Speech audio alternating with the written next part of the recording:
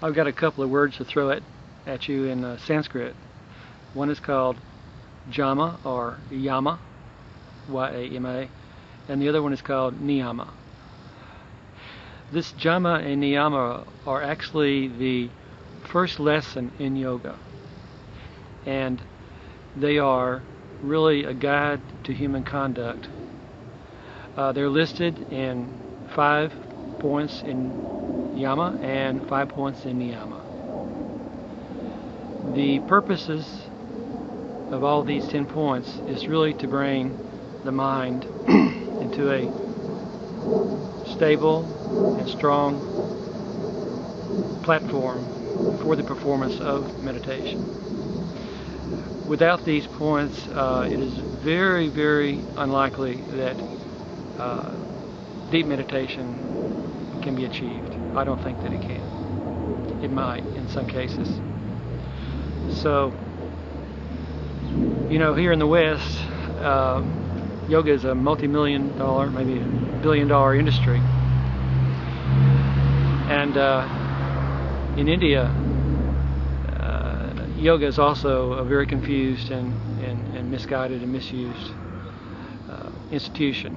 I know Hinduism claims that yoga is the pearl of Hinduism, but actually yoga predates Hinduism. In fact, it predates some of the oldest religions in India, the Shivite religion. It's very new here in the West, and it's been taken and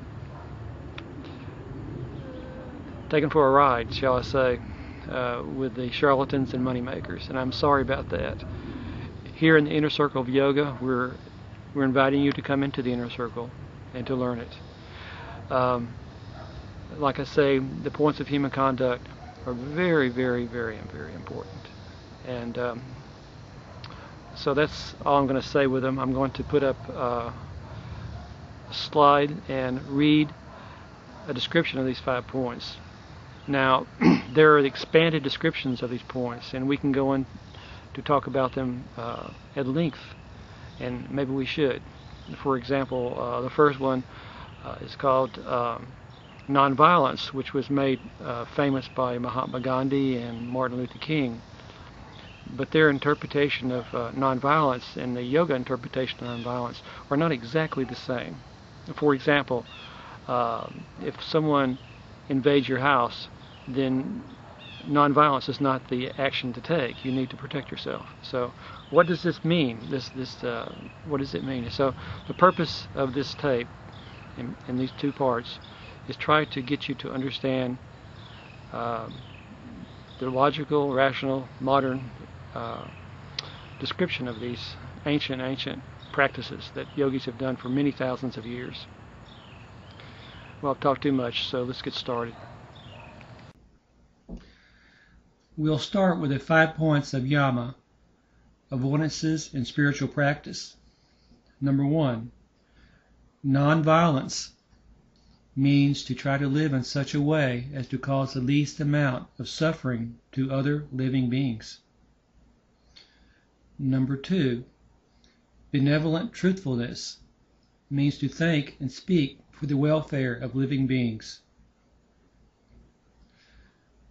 Number 3, non-stealing means not to steal from another by thoughts, words, or deeds.